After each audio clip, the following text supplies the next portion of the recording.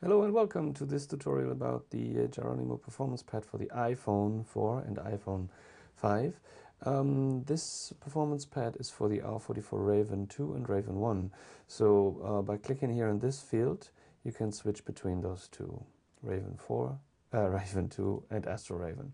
So now, similar as on the iPad versions, you can use the sliders to input values. So let's say you want to give seat 1 over here 200 or 220 pounds. This includes pilot and baggage. If you don't want to count in pounds and you prefer kilos, just go to the helicopter page and click on change units down here. Okay, so now let's stay here for a while, and by insert or using the sliders, you can actually enter the seat values and weights, and here by clicking on this symbol you can enter the fuel amount of fuel and a flight time. So as soon as you enter an amount of fuel, you will see that the takeoff weight rises.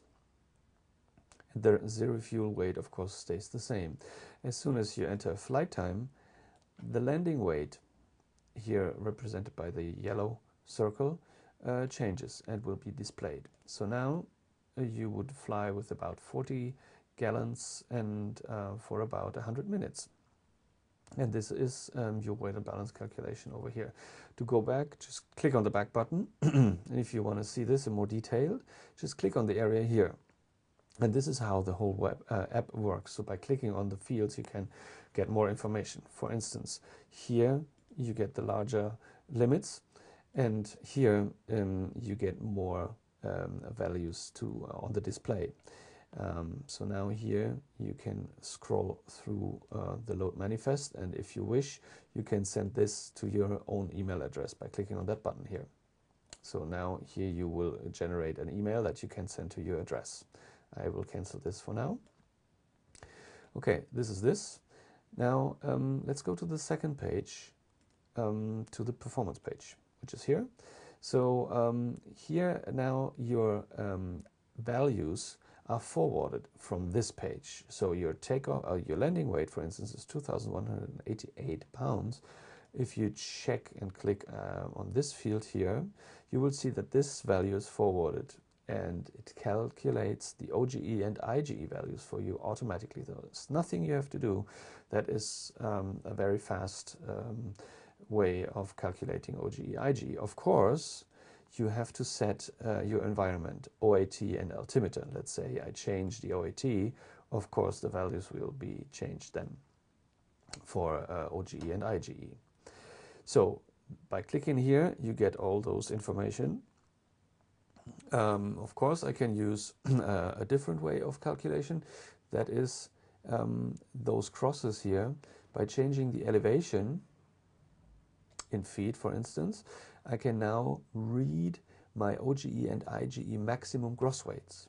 In this case here, for an elevation of 8,700 feet MSL, my OGE max gross weight is 2,076 pounds. That means I cannot be heavier than 2,076 pounds in order to hover at 8,700 feet.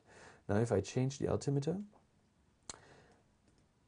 the pressure altitude changed, because pressure altitude has something to do with altimeter, and it will be displayed automatically.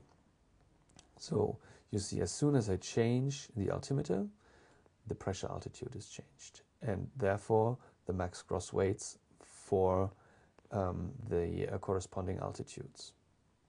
So this is this page. If you click here on density altitude, you will get your calculation for max continuous power and VNE. So in this case, if I reduce the temperature a little bit, in that altitude, let's go a little lower here to have some realistic values. Let's say you have an OAT of 5 degrees, then your max continuous power is 21.9 inches.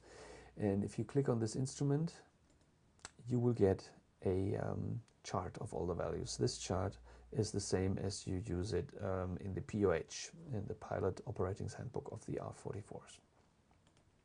Same here. If you click on VNE, you will get this chart, which is the chart from the POH again, and displaying the never exceed speeds. So if you want to get rid of this, just click here in this field again. So now you could compare the values for Raven 2 and Raven 1 just by clicking on this field again. So here we go. This is Raven and this is Raven 2. So you see with a Raven, let's go to a higher elevation, for instance here, 8,800. Your OGE under those circumstances here, 5 degrees and this altimeter settings, would be 2,197.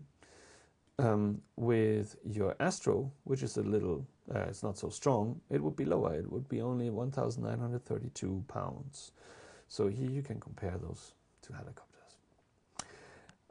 Now we have seen that you can set a flight time here in the fuel settings on the weight and balance page. But sometimes you don't know your flight time because you have to calculate it first. So there's an easy way of doing this. Just go to the flight time page here and use your finger to swipe over the surface to set the values. Whatever value is red will be changed. So let's say you want to change the wind direction. Click or tap in this field and now you can change the wind direction. And let's say you want to go for a true course of 270 degrees, something like this. So you want to go west, and your wind today is coming from the west to northwest, for instance. Your wind velocity is quite strong, let's say, and the distance you have to go is, let's say, 50 nautical miles, something like that. So your flight time will be 53 minutes. If you would have a wind change, like so, then your flight time would reduce to 22 minutes. So this is a very easy way to calculate your flight time real quickly. This is basically an E6B graphical version. If you want to set variation and deviation, click here on the set button.